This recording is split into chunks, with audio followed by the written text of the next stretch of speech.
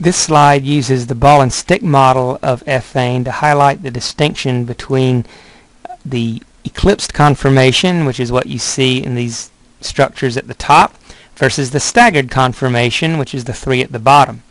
And the differences are arrived at by starting here in the upper left in the eclipsed arrangement, and you can see those two red hydrogens, one's right in back of the other, and we rotate that front carbon 60 degrees to the right. That gives us this second structure, which is shown at the bottom, and then in turn you keep twisting that carbon-carbon bond 60 degrees at a time. The important takeaway message from this slide is that the situations in which the bonds are eclipsed is they're drawn here at the high position because they are at high potential energy, and that equates to them being unstable. The ones at the bottom, the staggered conformations, are drawn as being low potential energy because they are more stable.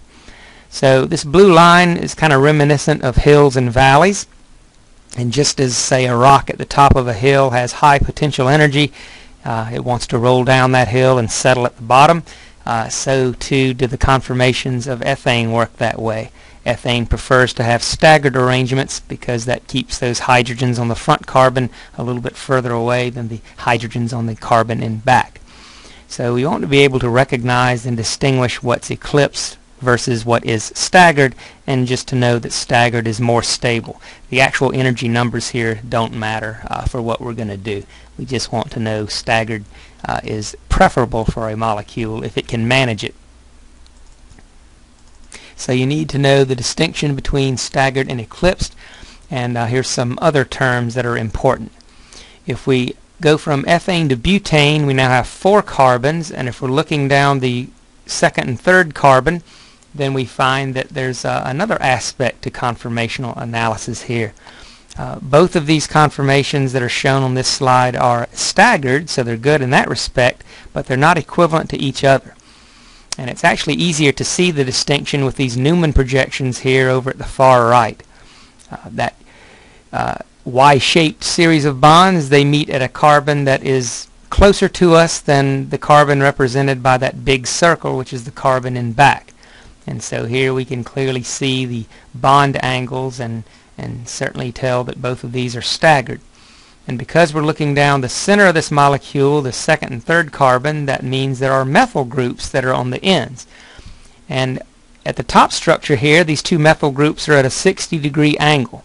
They're not in the same plane, one's behind the other, but we can see that there is a 60-degree difference in their location. We say that those are torsion angles, and a 60-degree torsion angle is called a gauche conformation. That's a French word. Anyway, the methyl groups are said to be in a gauche arrangement, and if you take that top conformation, if you take the carbon, the methyl group that's closest to us, I should say, and twist it 120 degrees so that it's at the bottom here, that creates the anti-conformation. Here the torsion angle between those methyl groups is said to be 180 degrees. So if we can get those methyl groups as far apart as possible, that's going to be more stable. So in real butane, both of these conformations, as well as many others, coexist, but more of the molecules are going to tend to arrange themselves in this anti-staggered conformation. Methyl groups are bigger than hydrogen, so they're going to want to be as far apart from one another as they can be. This next slide uses the stick models here, but it does for butane what we saw for ethane.